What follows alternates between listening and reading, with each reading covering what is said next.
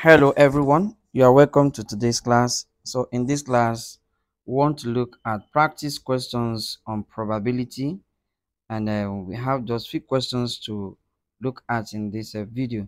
So let's look at it. The first one: which probability scale describe this statement? And the statement is: a pregnant woman will have a boy.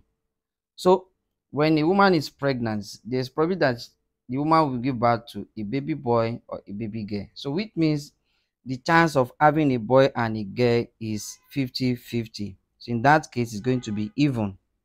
That is 1/2. So the answer here will be what? Even, right? So that is that. So we'll move to question number 2. Now, question 2 says, which probability scale describe this statement again? Today is Monday. So tomorrow will be what? Sunday. If you look at it very well, if today is Monday, yesterday should be Sunday, tomorrow should be what? Tuesday. But this is telling us that tomorrow will be Sunday. Is that correct?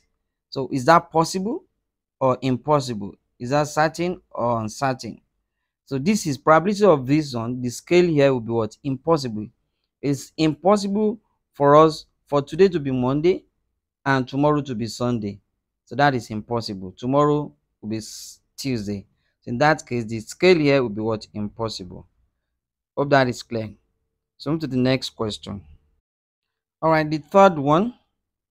Which probability scale describe this statement again? You will cause an accident if you drink alcohol and drive. Now, we have to be very careful with this. You will cause an accident if you drink alcohol and drive. So not all drivers that drink alcohol cause accidents on the road, right? So which means the chance of someone who is driving and has drank alcohol is very high. So we will not say it is certain. We will not say it is certain. It will what? It is going to be likely. So the likelihood that such a driver will cause an accident is very high. It's likely. It's more than half. So that is why it's going to be what? Likely here. But it tends towards being certain. But we are not very sure that it's going to be what?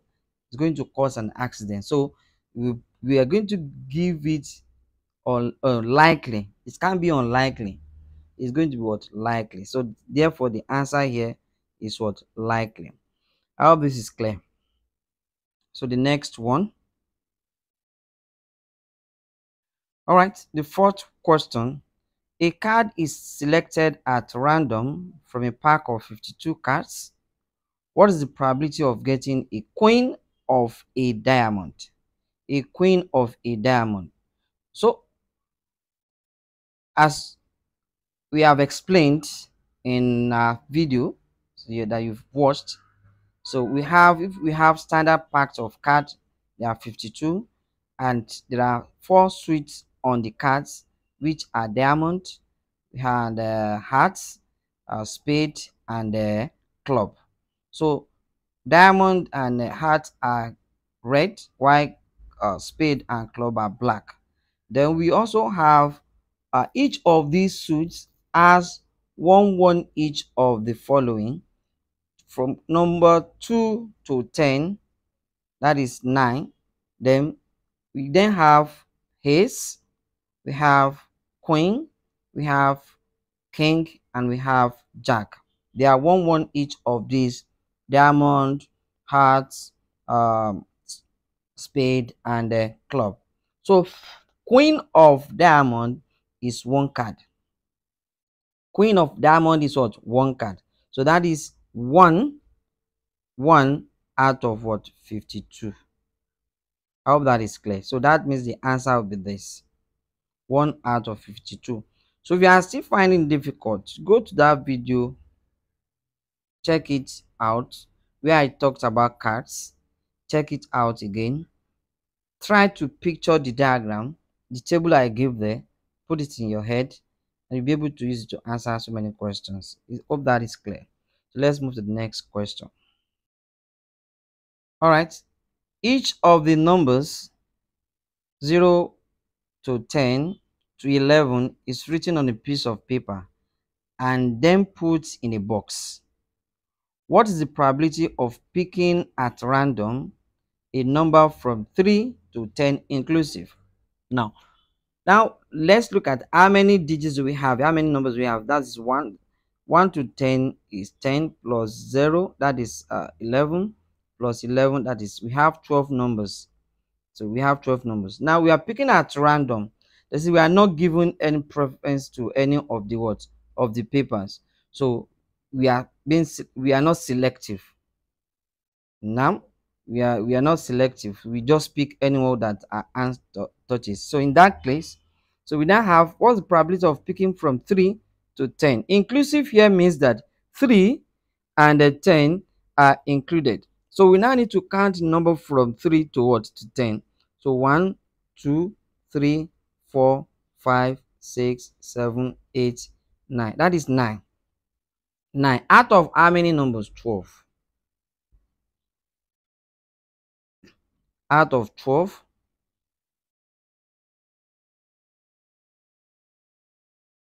This is not right. Out of 12. Then we can then reduce this to its lowest term. 3 can go here. That is 3. 3 in 12. That is 4. That is 4. Excuse me. Sorry, it should be 8. 1, 2, 3, 4, 5, 6, 7, 8. 11 is not part of it. So that is 8 over 12. So 4 can go. 4 in 8, that is 2. Then 4 in 12, that is what? 3. That should be 2 over 3, which is this number here. That's 2 over 3. Is that clear? So the next question now. Question number 6. A bag contains 2 white balls, 12 black balls, and 6 green balls. So the first thing we need to do is to check the total number of balls in that bag. That is 2 plus 12, that is 14. 14 plus 6, that is 20. So we have 20 in all. So if a ball is picked at random, what's probability that it is white or green? So here we need to calculate the probability of white or green. That's what we're looking for. Probability of white or green. Probability of white or green. So white, we have, or in probability is what? Plus. That'll be 2 out of 20 plus green, 6 green, 6 out of what? 20.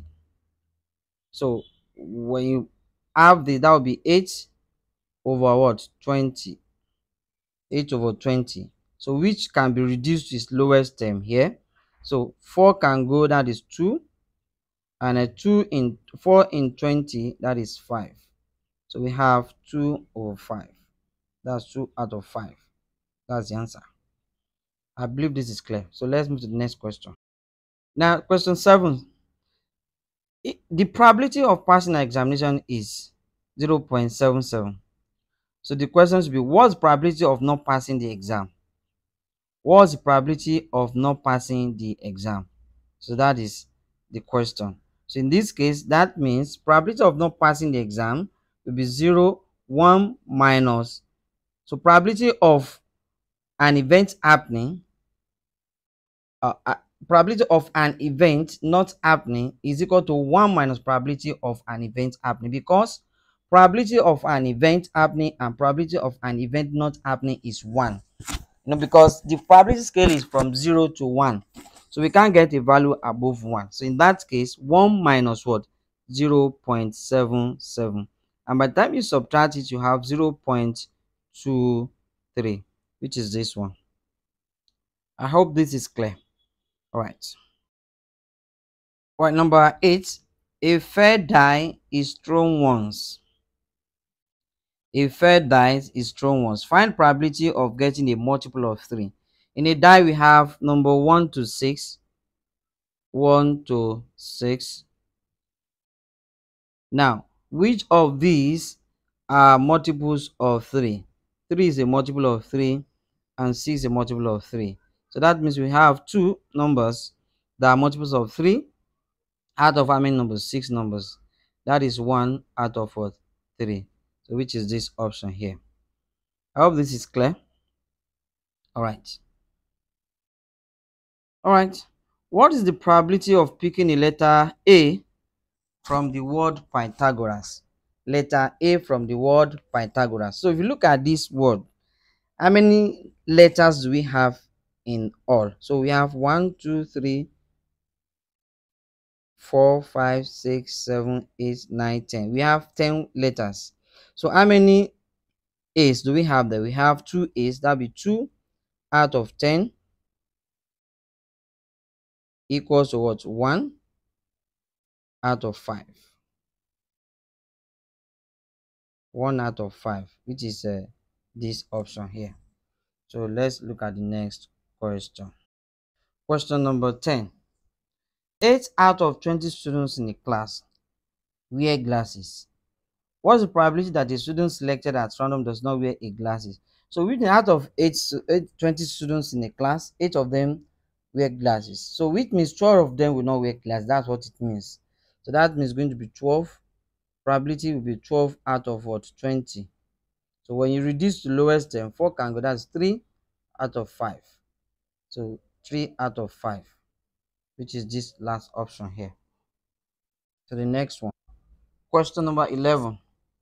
A fair dice is thrown 720 times.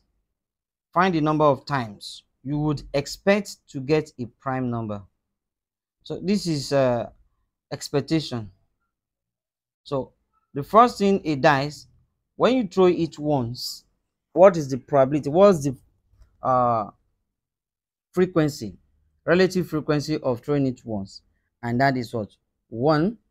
Find the number of times you will expect to get a prime number. So we have 1, 2, 3, 4, 5, 6. So let's pick the prime numbers we have there. 2 is a prime number here. 3 is a prime number. 5 is a prime number. So when you throw it on, what's the probability of getting a prime number?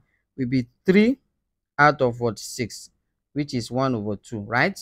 Now, excuse me,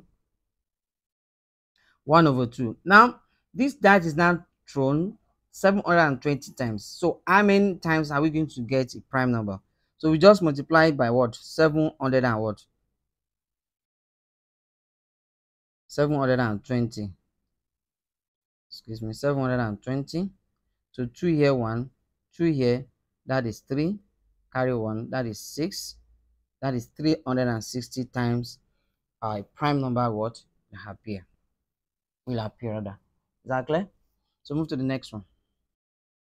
Now a dice, same thing, is thrown 1000 times. The score 3 appears 168 times. What is the relative frequency of scoring a 3? Now from what we have there, so is that the relative frequency of 3, let it be x, multiplied by the number of times, the number of trial, which is 1000. That will give us the expectation, which is what? 168. So what we're looking for is x. Well, let's divide both sides by 1000. 1000. So this cancels this. So which means relative frequency of scoring 3, a 3 is 160 over what? 1000. So let's now reduce the lowest term. 8, 2 here, that is 8. That gives 84. And this gives what? 500. So in 84 we have 2 can go as well. That is 42. Let me write it here. 42 out of what? 250. 2 can still go. 2 can still go. 2 here. That is 21. 21 out of 125. 3 can go in 21, but 3 cannot go in 125. In that case, this is the answer. So the relative frequency of 3 scoring 3 a 3 is what 21 out of what 125. So let me repeat it again. So relative frequency, expectation of an event, as I have done, expectation of an event, expectation of an event, expectation of an event is relative frequency of that event multiplied by the number of trials. Number of trials. So check the videos under it, you see it there. Expectation of event is relative frequency multiplied by what? Number of trials. Now here we've given the relative frequency, the expectation, which is 168, right? So relative frequency is what we are looking for. Make it x, multiply by number of trials, which is what? 1000. So when you divide both sides by 1000, you have 168 over 1000. Then you reduce it to lowest term. So that's what I just did now. So let's move to the next question now.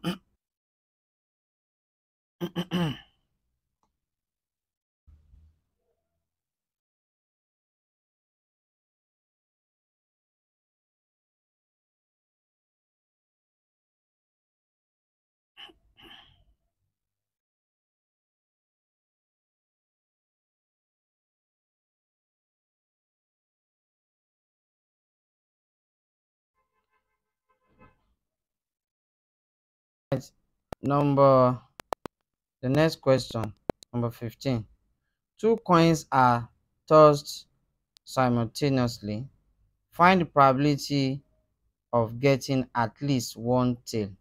Probability of getting at least one tail. So what we're going to do, let's have the total possible outcome here with the sample space.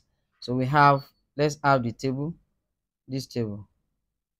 We have the first one, head, tail, then this one, head, head, and the tail here. So this will be head, head, head, tail, tail, head, then tail, tail. So 1, 2, 3, 4. We have 4 possible outcomes. Find the probability of getting at least one tail, which means we can have the minimum tail we can have is what? 1, or we can have 2 and more. So this is one tail, then 2 tails. That will be what? 3 out of what? 4. That's the answer. So on to the next question. Suppose you roll a standard 6-sided die and flip a coin. What's probability of rolling an even number on the die and getting head on the coin? So the first thing is, let's have the scale, the sample space first, which is very important. Without it, you might have problem getting it. So let's have it. So we have on the dice, we have 1, 2, 3, 4, 5, 6, right? And on a coin we have head and tail. So here will be head 1, this is head 2, and this is head 3, head 4, head 5, head 6, right? So this one, tail 1, tail 2, tail 3, tail 4, tail 5, tail 6. Now the question is, what's probability of rolling an even number? So let's look for even number and getting head, even and head. This is 1, this is 2, this is 3, even and head. That'll be 3 on the coin. So even and head, that is 2, 4, 6, and the total possible outcome is 12. So that'll be 3 out of 12, which is 1 out of 4. That's the answer. Is that clear? So move to the next one now.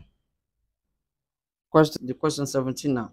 You have a spinner divided into 8 equal sections numbered 1 through 8. If you spin the spinner twice, so what is the probability of getting a prime number on the first spin and an even number on the second spin? So another method of doing it without drawing the sample space diagram. So when you draw the sample space diagram, we're going to have that will give us 8 times 8, uh, that will be, that gives us 64, right?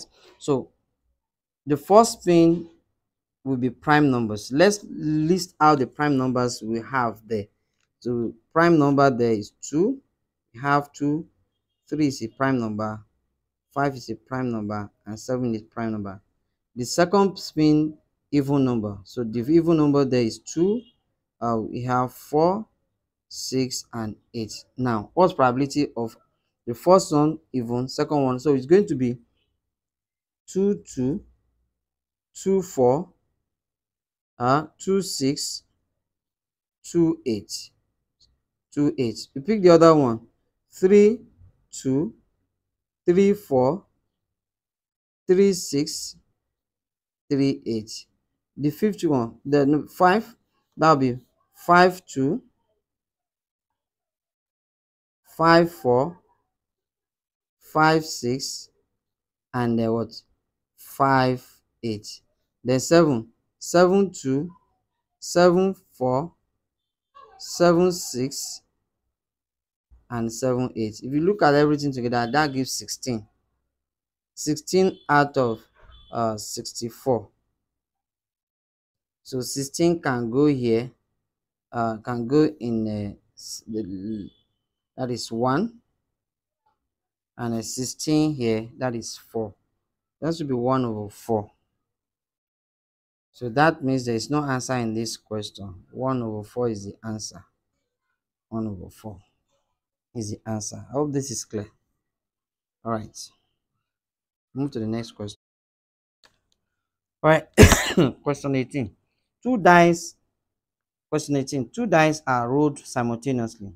What's the probability of getting a sum of 7 or 11? So if you look at the one I drew the other time, so 7 appears 6 times. So that gives us 6 out of what? 36.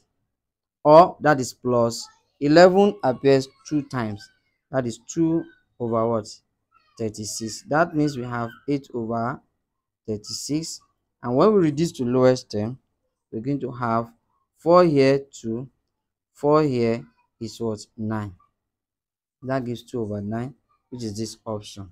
So move to the now, a fair coin is tossed twice.